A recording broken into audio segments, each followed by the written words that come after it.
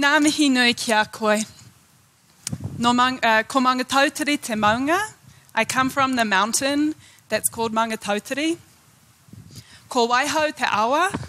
I come from the river that's called Waiho. Ko Ngāti Pākehā te iwi. I come from the tribe that's called Ngāti Pākehā. No Aotearoa aho. I'm from the land of the long white cloud. Ngā mihi nui, kia koutou. Thank you very much for having me here. My name, as you know, is Marianne Elliott, and I am indeed here to talk about... Oh, that's my old one. Never mind. That's the old one. We'll go with this one. When practice isn't enough. It seems to be the conference for it. The conference for the different slides to the ones that you thought you were going to get. But that's all right. I'm here to talk about when practice isn't enough. And so I guess the first question is, when practice isn't enough for what? Right? Well, when practice isn't enough for the path or the vow that I'm personally committed to, which is a vow to end suffering of all beings. So practice is where I start, but it's not where I end.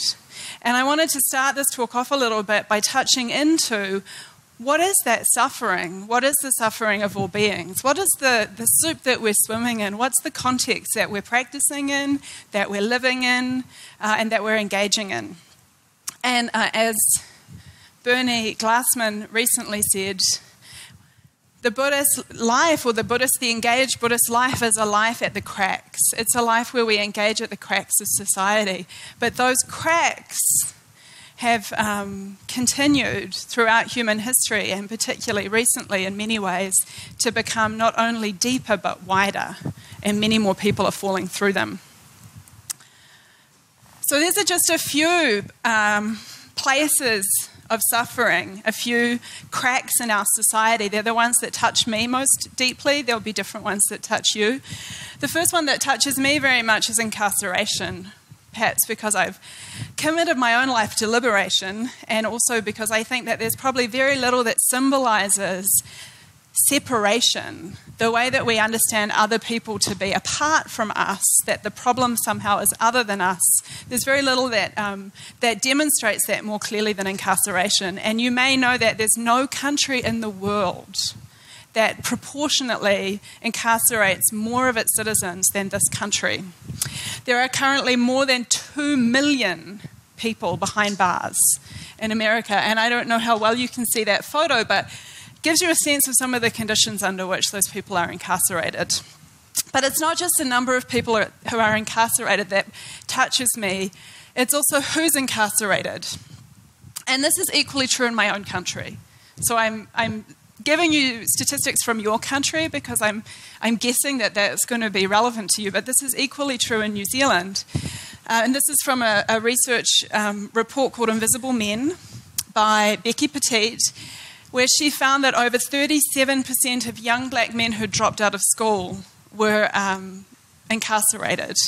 And I don't know if there has been similar research done here, but in New Zealand, research was done on the percentage of people in our jails and our prisons who have learning disorders, who have hearing impairments, and who therefore had very obvious problems in the education system.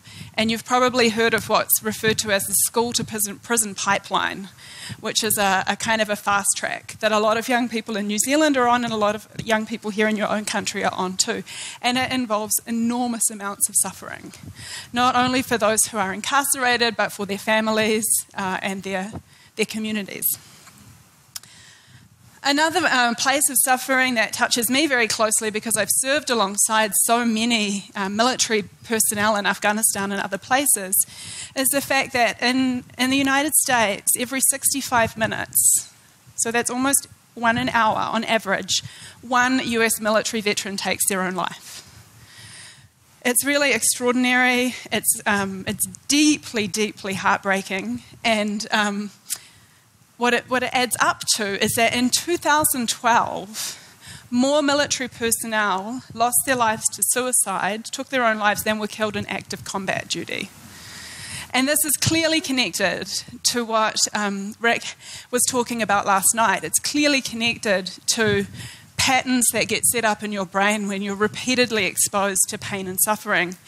But it's also connected to the fact that, as one of our great Zen peacemaker teachers said, the system stinks.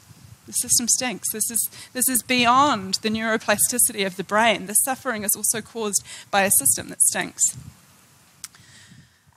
Something that's close to me as well, because I have personal experience of it, is the incredibly high rates of anxiety-related disorders and depression. In a recent piece of research carried out here in the United States, 1 in 10 American adults reported symptoms that would add up to a diagnosis of current depression. This is not lifetime experience. 1 in 10 is currently self-reporting symptoms of depression. Again, clearly related to the neurobiology that we were talking about last night, but also we know linked to systemic issues, including poverty. And speaking of poverty, the system stinks. 46 million Americans are living below what is officially recognised as the poverty line. And it's not just that some people are poor, it's that as rich people keep getting richer, poor people in this country keep getting poorer. This is a quote from a man called Joe Gantz, who made a documentary which I recommend to you all called American Winter. And I'm going to read it to you. There are 2 separate countries in America. One struggling day to day to pay for their electricity, heat, rent and food, and the other doing well, and not tuned in to those who are suffering right among them. And to me, this really speaks to the Buddhist path and the Buddhist vow that our practice will help us see, but then what? What then what? And it's not just here, obviously. I've worked most of my career internationally, and this number I find really hard to actually compute, that 1.4 billion people in the world are living in extreme poverty, which means living on less than $1.25 a day. And that's such a big number that I really find it difficult to do anything with it in my brain. This is a number that resonates in many ways for me more clearly and more heartbreakingly, which is that 22,000 children die every day. 22,000 children die every day due to poverty-related causes. And as UNICEF points out, again, we don't see them. Maybe we see them from time to time on an advertisement, but the extent to which separation has been entrenched in our system and in our society is the extent to which this is allowed and able to carry on.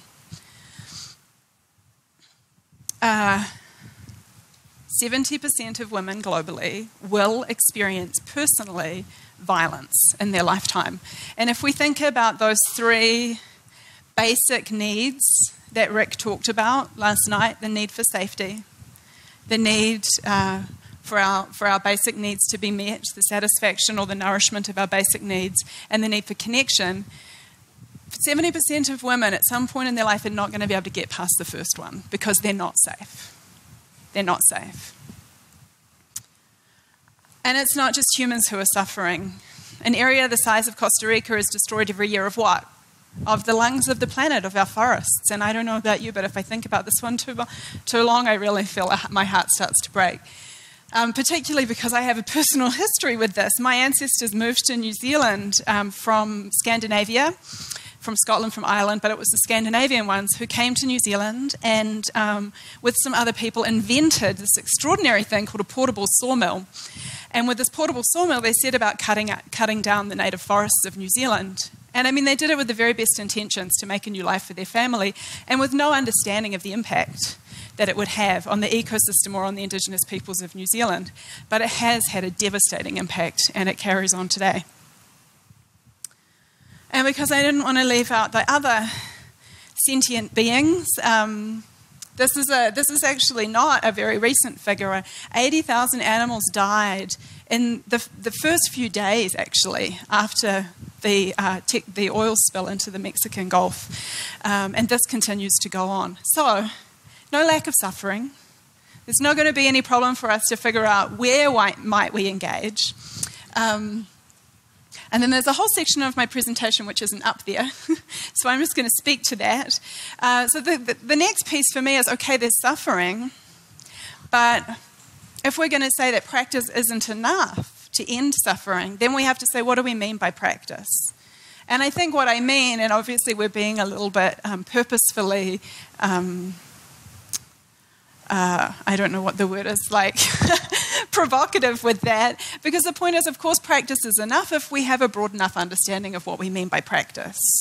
But practice isn't enough if our practice is solely focused on ourselves. And so practice for the sake of personal transformation, practice for the sake of laying down more of those pathways of peace, of satisfaction, of love and connection, is the foundation of any kind of effective, sustainable, conscious engagement in a world of suffering. But it's not going to be enough. Our practice has to be about more than us. And there's a great piece that the Reverend Danny Fisher, who I think many of you know, wrote very recently, in which he said, my practice is not just about me, your practice is not just about you.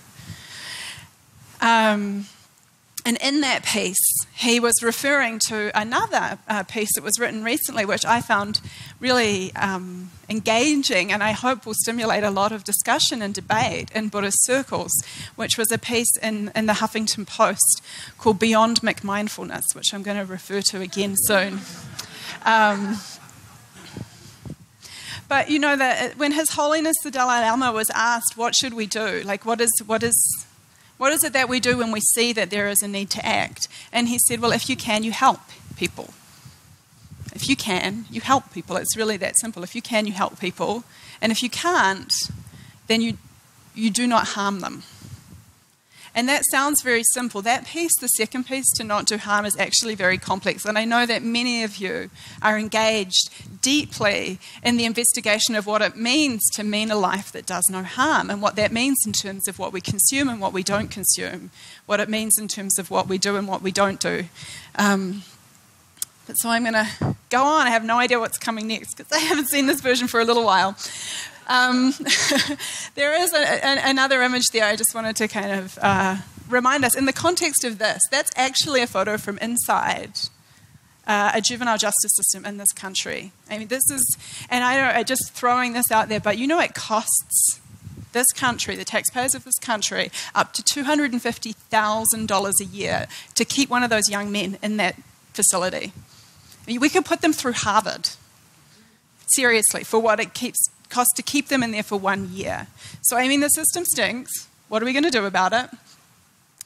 What's happening? Okay, so let's take an example, a role model. Somebody who we've all heard of, who clearly had a deep, engaged practice for personal transformation, but who also got engaged in social change. The Buddha ordained untouchables, which was unthinkable in the strict social caste system at the time, ordained a serial killer. So we're thinking about our justice system, we're thinking about restorative justice, and ordained women. Nice. And was committed to doing what he could to avoid replicating that deeply oppressive social caste system within the monastic order. It wasn't perfect, and this is part of what we'll have to learn when we get engaged. Our solutions won't be perfect, and they certainly won't bring about the results that we hope for them immediately, but we still act. Another well-known role model in the Buddhist tradition, Emperor Ashoka, established vegetarianism, abolished hunting, and I think this is really significant, got involved in the process of creating policies that would protect both the dignity of humans and the planet. And I mention this because, again, practice begins with that inner personal transformation. It is our commitment to an ongoing path of contemplative practice that brings about within us the skills necessary to engage in social change. But it's not enough, and we have to take those skills out to do what we can to end suffering in the world. Where am I going next? Faustian bargain. Oh, this is the wonderful Beyond McMindfulness. And I love this. This is what they said. If we decontextualize mindfulness, so if we decontextualize the contemplative practice from its original liberative and transformative purpose, as well as its foundation in social ethics, what we're are making there is a Faustian bargain. We're selling the soul of our practice. I want to come back to the fact, though, that the foundation does have to be practice. My story, the story in the book of Zen Under Fire, is the story of engagement without practice. And it's a story of overwhelm, depression, burnout, despair, and apathy. So I'm certainly not suggesting get engaged without the foundation of that in a transformative practice.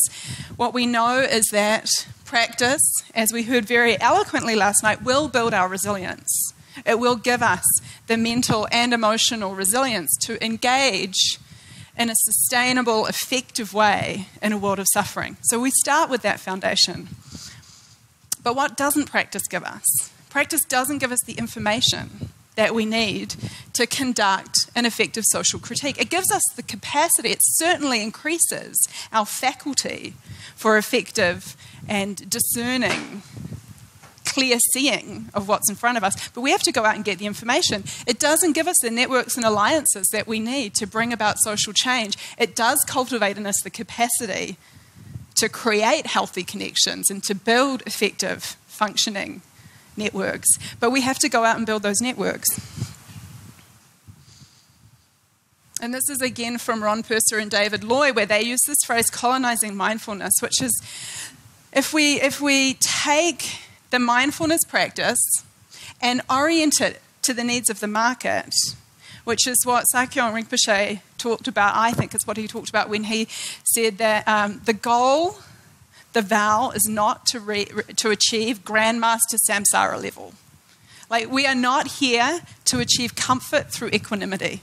If you get there, he said, it's time to upgrade the operating system, right? It's time to look again at the framework in which you've placed your practice. Because if you don't place it in the framework of reflection on the causes of our collective suffering, maybe we run the risk of colonizing mindfulness. Another way of saying it, absent a sharp social critique, Buddhist practices could easily be used to justify and stabilize the status quo. That's your Grandmaster Samsara. Me, I feel comfortable. What happens then? You reinforce the existing system, and I'm sorry, but I'm going to tell you the system stinks. So this is my friend, one of my friends, and what I want to say about this is, what are we going to do about this? I've shown you a couple of places where suffering existed. I could have shown you hundreds of others. The point is, and I believe this is the path of the Buddhist practice, is notice where suffering touches your heart most. And that's the place to start. Because then we start from a place of heartfelt intention. Then we start from that place of compassion. So choose the place that touches you. Use your practice, engage in your practice around that heartfelt sense of compassion to find space. That's the not knowing. That's the curiosity of the Buddha path. And to get clear, to see what's really happening. And then engage in loving action. What kind of action? Well, I'm a lawyer, so I engage in, I go into prisons and I engage there. This guy, he's a comedian, right? So he engages from where his skill set is. He engages from where his passion is. He does what he's good at. And so I want to encourage you, don't feel like you have to go and engage from somebody else's path or somebody else's skill set. If you're a programmer, engage from that. If you're a fantastic writer, use those skills. But find the thing that touches you, get clear, get grounded in the resilience that comes from your practice, and then act. That's it. Thank you. Thank you.